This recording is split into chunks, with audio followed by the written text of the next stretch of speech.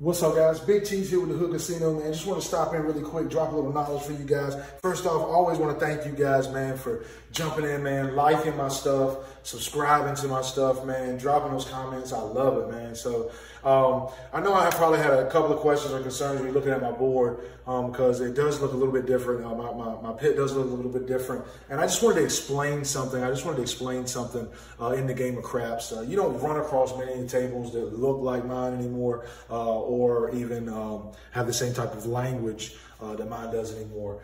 Majority of the time when you do go to craps tables in the casino, if you look at your proposition bets usually tell you that it pays 15-1 or 30-1. If you notice on my table, it says 30-1 and 15-1.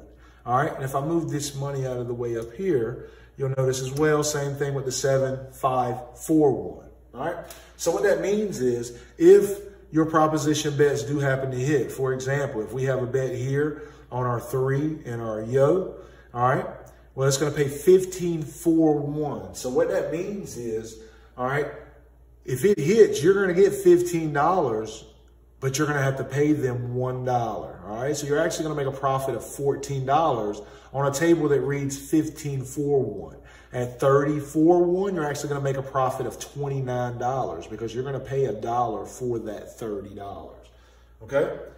On the original craps tables that you go to and that you see now, it's going to say 15-1 or 30-1.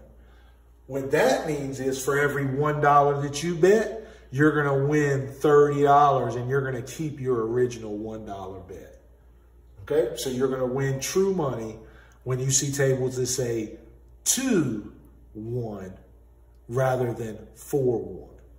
Okay, so again, just wanted to drop a little bit of craps knowledge for you guys. I noticed you probably looked at my pit, noticed it was a little bit different. It was a little old school. Remember, this is the Hood Casino.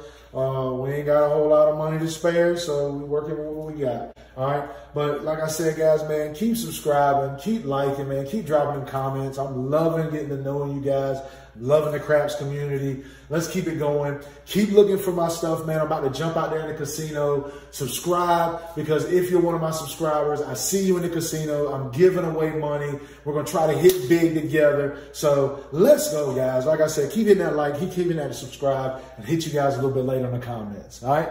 Peace.